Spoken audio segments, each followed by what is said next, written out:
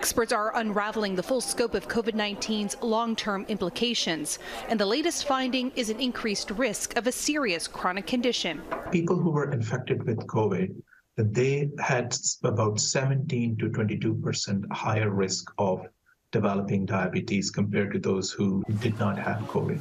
This isn't the first study to examine the link between the two diseases, but it is one of the largest, looking at more than 629,000 people. We found that 1 in 20 people who are living with diabetes during this time that could be related to their COVID infection. The data doesn't tell us that COVID-19 causes diabetes, and researchers say more study is required.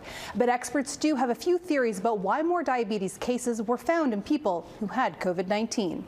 One possibility could be that the COVID-19 virus might be affecting the pancreas, which makes insulin, and that is one of the ways that the body manages sugar levels and prevents it from getting diabetes. Another hypothesis is that people who were diagnosed with COVID-19 were overall more likely to get sick and then be followed by doctors. They're more likely to be hospitalized, and they're more likely to be seen by doctors over the next year or two, which is more opportunities to get a test for diabetes. So it's possible that infection just might have increased the ascertainment, the detection of diabetes more frequently compared to non-infection. With cases on the rise, experts say understanding why diabetes happens is critical. Unfortunately and sadly, diabetes rates are rising slowly.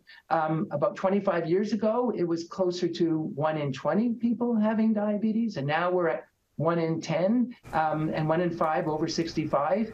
While many questions linger, researchers say the link gives doctors more clues about what to watch for long term. And that could help us to think through how we monitor people and how we could advise people in terms of reducing their risk. Katherine Ward, Global News, Toronto.